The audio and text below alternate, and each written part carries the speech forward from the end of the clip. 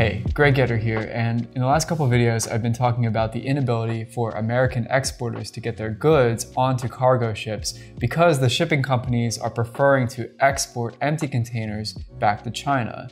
And this is because the value of the container coming from China to the US is much higher than the value of the container going from the US to China. So they'd rather turn them around right away instead of wait for the goods to get back onto the ships.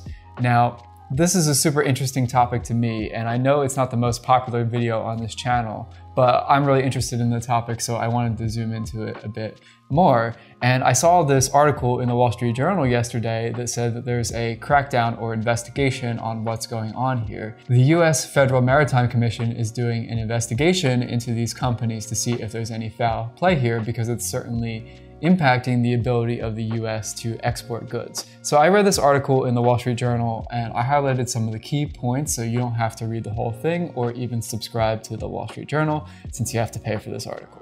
The first thing that's interesting is that they're only investigating these 3 ports according to this article: the Port of Los Angeles, Long Beach, and New York, where these backups and traffic jams are occurring.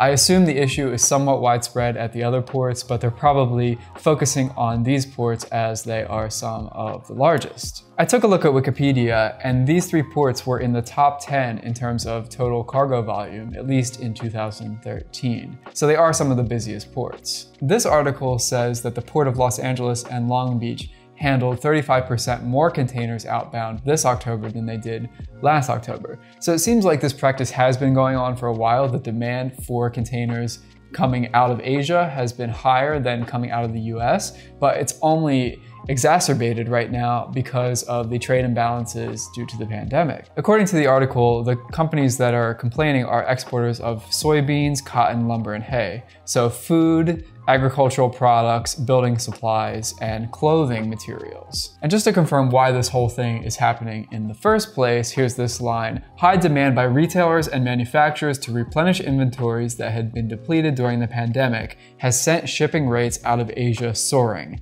And ocean carriers can command up to 8 times more for Asia exports than supplies of lower value US agricultural goods will pay. So the value of the goods coming out of China are much higher than what the US is exporting. So it's like the MacBook argument. If you were to fill a container with MacBooks, that whole container value is going to be much higher than a container worth of soybeans. So that's just a little bit more about the situation, and I'll continue to monitor it and post here if there's anything else that's interesting that comes up. If you've got any interesting trade insights, I'd love to hear them in the comments below. So thanks so much for watching, and I hope you have a great day.